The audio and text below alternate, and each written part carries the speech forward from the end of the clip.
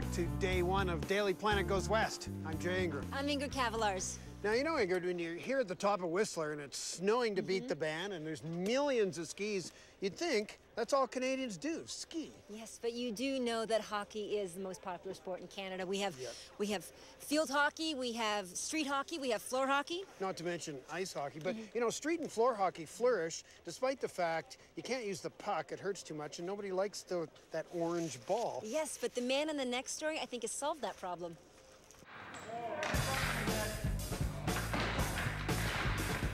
Every week in Prince George, British Columbia, Mark Peruchny and his buddies get together for a friendly game of floor hockey.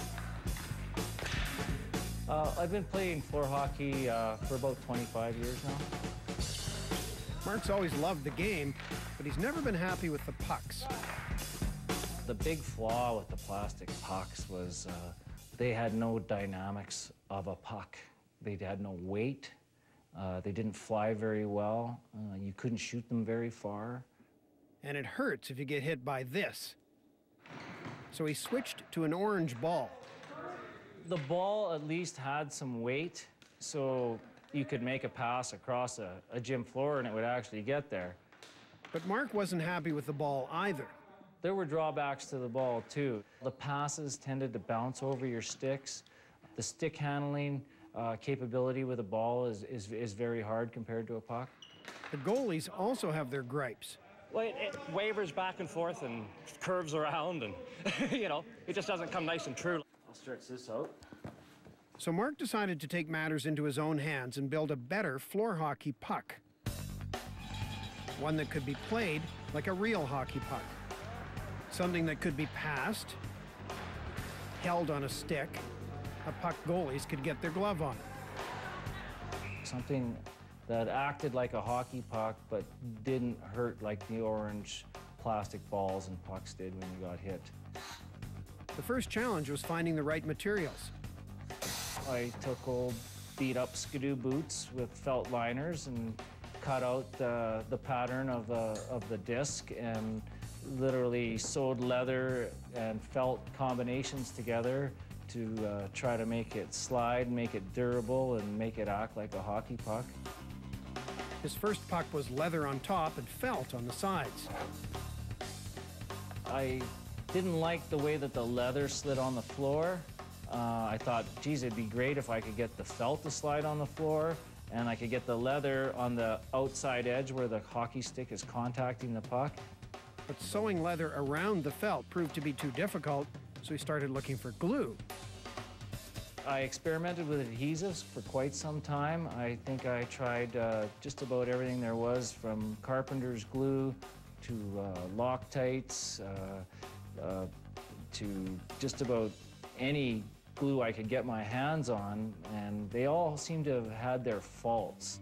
Then one day, during some home renovations, he stumbled on the solution. I was laminating a countertop. When I was putting down the countertop, I had a pint of flexible rubber adhesive in my hand. And I thought to myself, this is quite heavy. And that's when I had the revelation that, holy smokes, this might not only just bond the puck together, but it might be able to act as the ballast weight for that puck. The next challenge, figuring out how much adhesive to add to the puck. The glue is important not only for holding the materials together, but it gives the puck weight. Finally, he found just the right amount. Sorry, this is a trade secret. So time to test it out. First stop, Nuco Elementary School. Every day at lunch hour, the kids play floor hockey. Most of the kids here have played with the orange puck, so they know what it feels like to get hit by one. If an orange puck hits me, it hurts a lot. So they were more than happy to try something softer.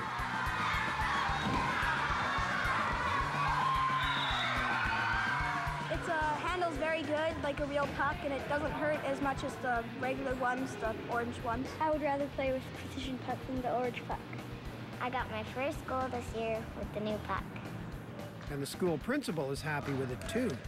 And if we can do anything to encourage the kids to run and be active and enjoy themselves and have some fun doing it in a way that's more safe, then it's a better product. Safer for kids is a big plus, But did Mark succeed in making a puck that can play like a real hockey puck? We'll let you be the judge. Ready, guys? And here's the pass out of his zone. It's a long one right across the gym, and it lands right on that stick. Good stick handling here. The puck is staying right on the floor, not bouncing around at all. Good save by the goaltender. The pressure continues, and he scores. Looks like Perushny has scored a winning goal with this puck. So what do you think about that, Jay? I think it just shows what Canada's all about, right? That isn't ice hockey, it's floor hockey, but a guy is inventing a new puck. It's an obsession in this country. Maybe a little bit. Still to come on Daily Planet Goes West.